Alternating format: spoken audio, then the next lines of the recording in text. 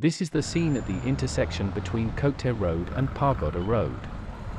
This general area is known as the Kotte Junction. Facing the camera is Pagoda Road.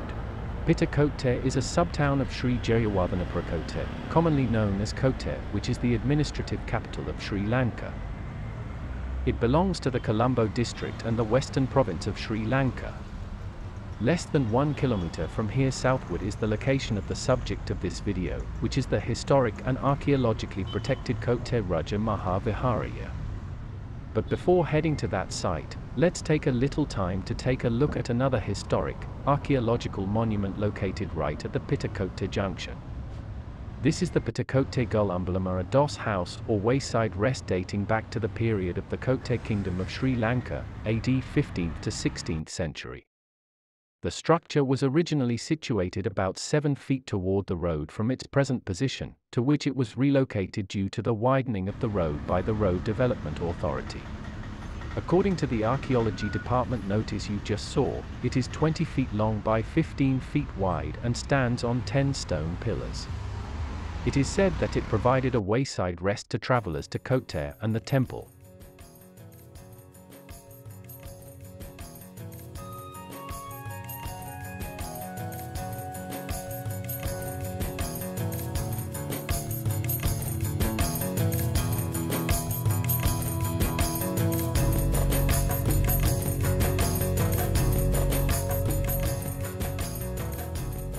The Kotte Temple was the main religious center for the Kotte Kingdom during the 15th century, and was built under the patronage of King Parakramabahu VI, AD 1412 to 1467, according to the poetic literature of the era.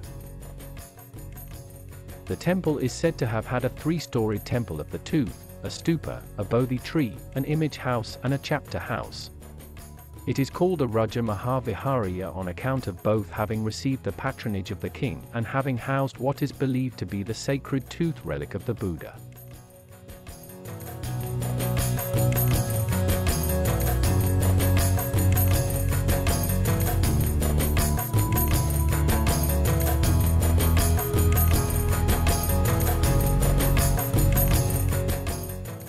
After the downfall of the kingdom, the temple suffered destruction first during the Portuguese period and then the Dutch period, at which time it was completely destroyed.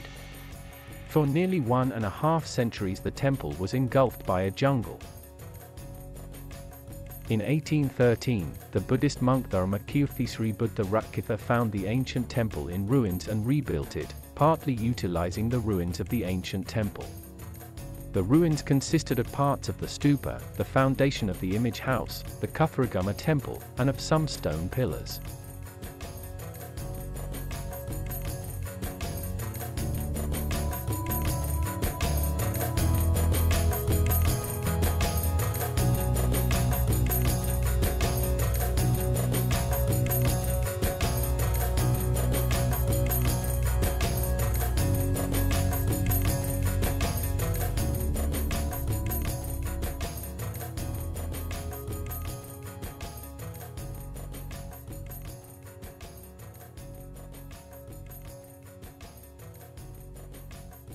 The front perimeter wall and the main entrance to the temple that you see now are modern constructions.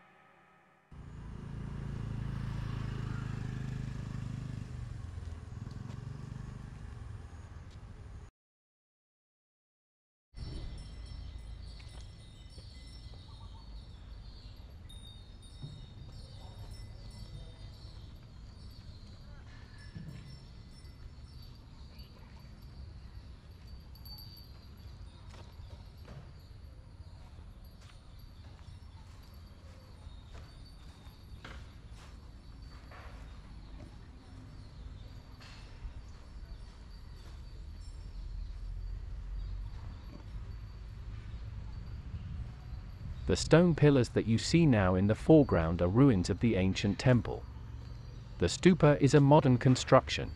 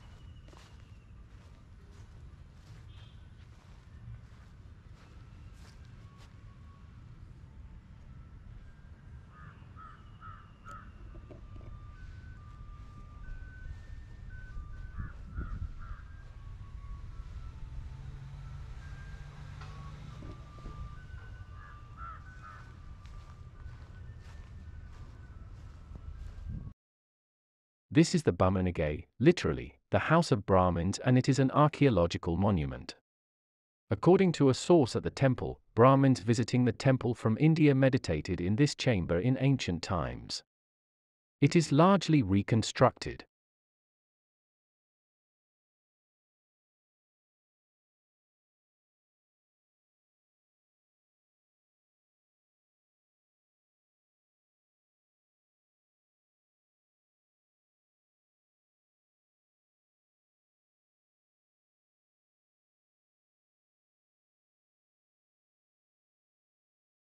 What you now see is the Kuthragama temple, also an archaeological monument.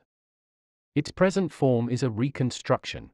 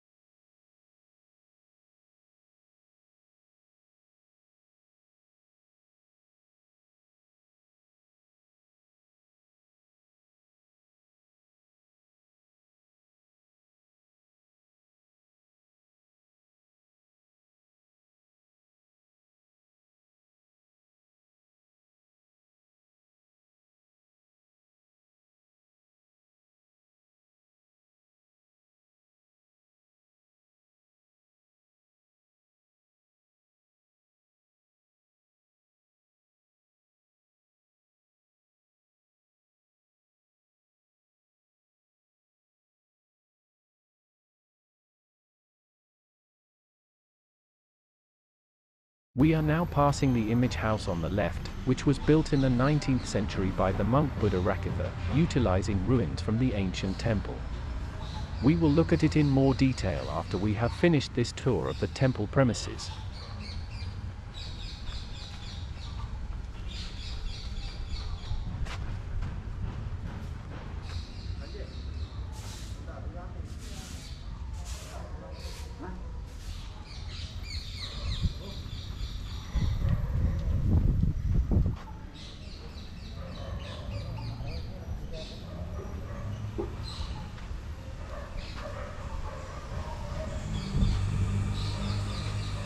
What you now see is the famous Na tree of the temple, ironwood tree in English.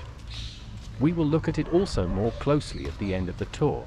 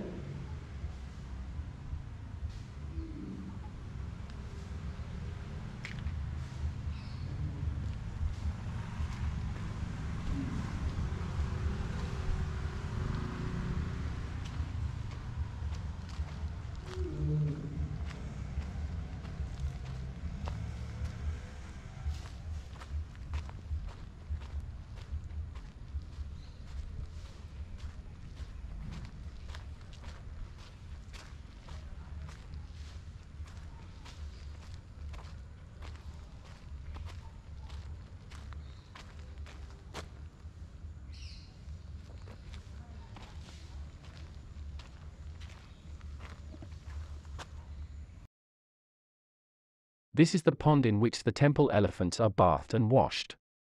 At the time of filming, the pond was drained of water. However, I was able to capture footage of him being bathed on a subsequent visit, when the pond was refilled with water.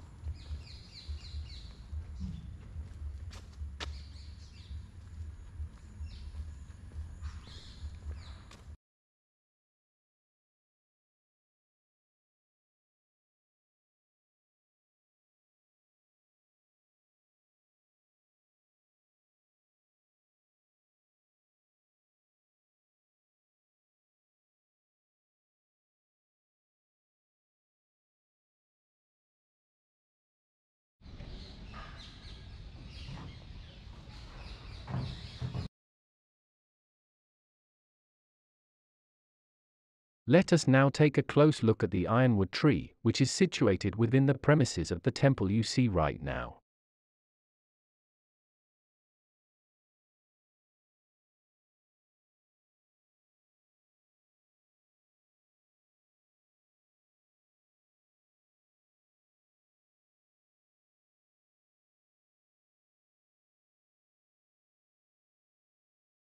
Locals worship this ironwood tree as a sacred tree.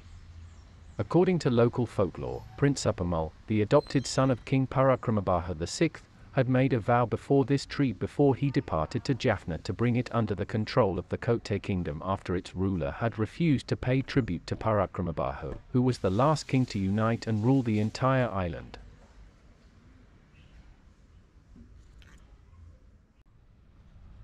Now we come back to the image house, which was built in the 19th century. It is rectangular in shape and 40 feet long by 30 feet wide by 40 feet high.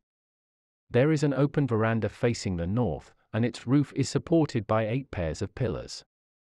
The image house consists of 2 sections, an outer hall and a middle mandapia or pavilion. The outer hall runs around the middle pavilion and has 2 entrances at each end of the house, as you can see in the picture. The middle pavilion is accessed through 2 entrances in the middle, and is divided into an outer and inner chamber.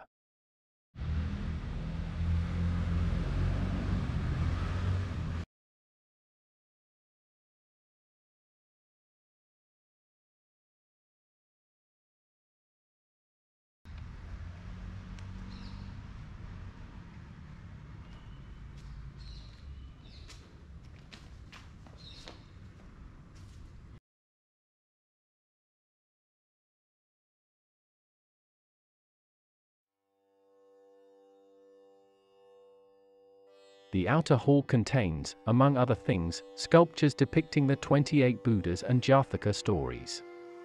They all seem to be of modern origin.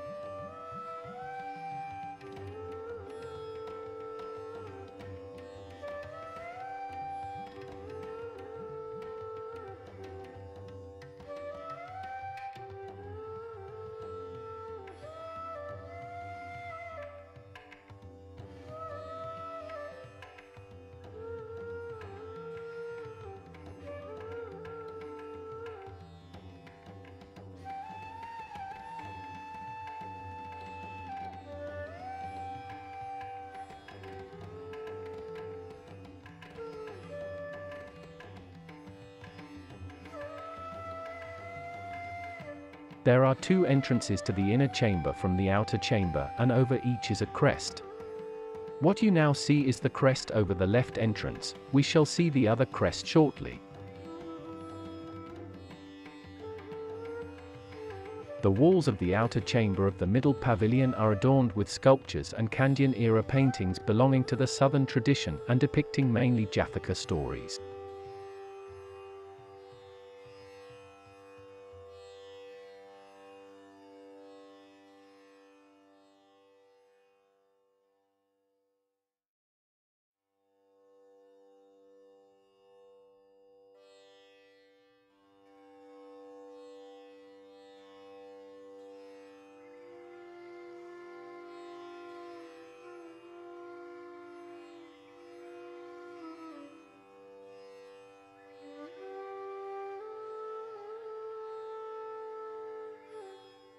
The inner chamber includes several Buddha statues, which includes a reclining Buddha 36 feet long.